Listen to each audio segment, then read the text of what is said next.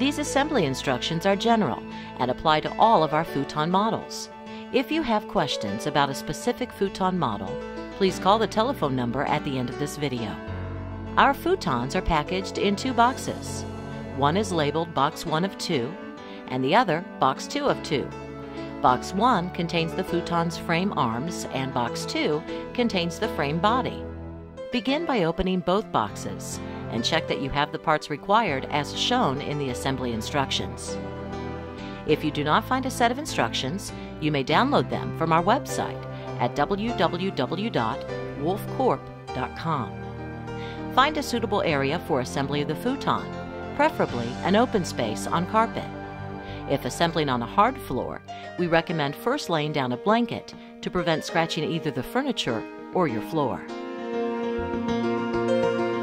In the hardware kit, find the 2 hinges and open them. You will find an L printed on one of the hinges.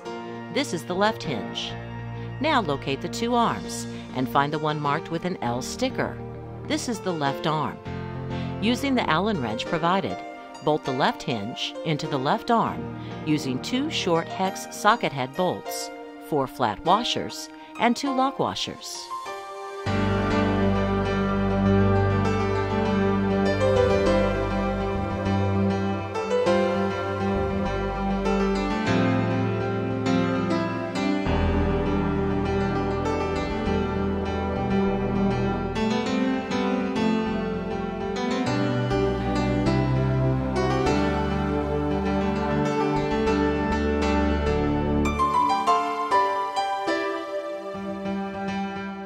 Pause video here until you're ready to proceed to the next step.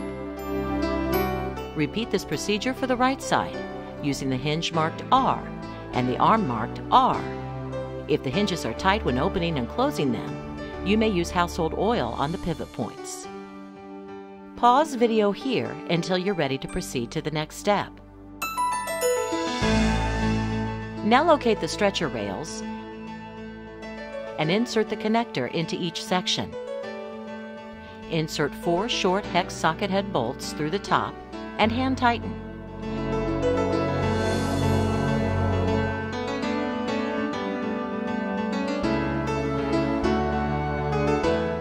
Align the T-leg with the bottom holes. Insert 4 of the same bolts through the bottom and hand tighten. Now tighten all 8 bolts with the Allen wrench provided.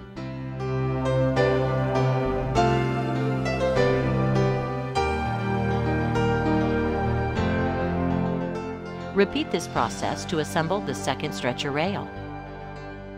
Pause video here until you're ready to proceed to the next step. Now attach the stretcher rails to both the left and right arms using 8 long hex socket head bolts. Begin by hand tightening all 8 bolts first, followed by using the Allen wrench to fully tighten them.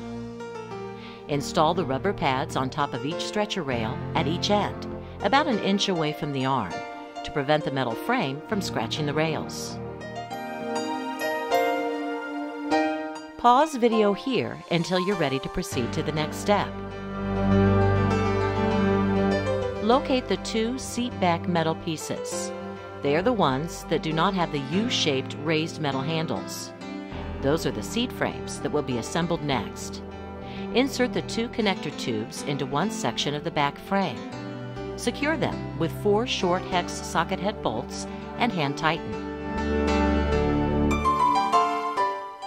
Now insert the second back frame section into the other end of the connector tubes. Secure with 4 more short hex socket head bolts, hand tightening them only. Once all 8 bolts are correctly inserted, tighten them securely using the Allen wrench. Pause video here until you're ready to proceed to the next step. Now repeat the previous procedure for the seat bottom frame. That's the one with the U-shaped handles. Make sure that the U handles face the same direction.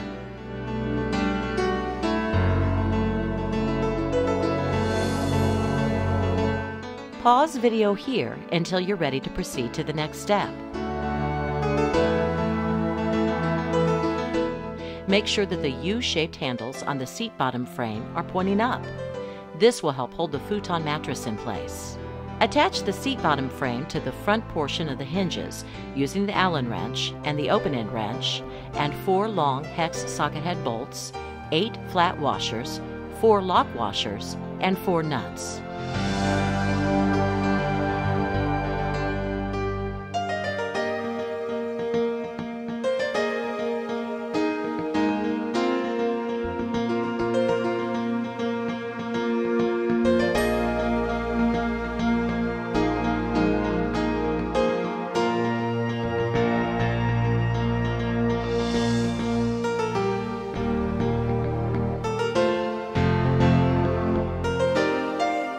Pause video here until you're ready to proceed to the next step.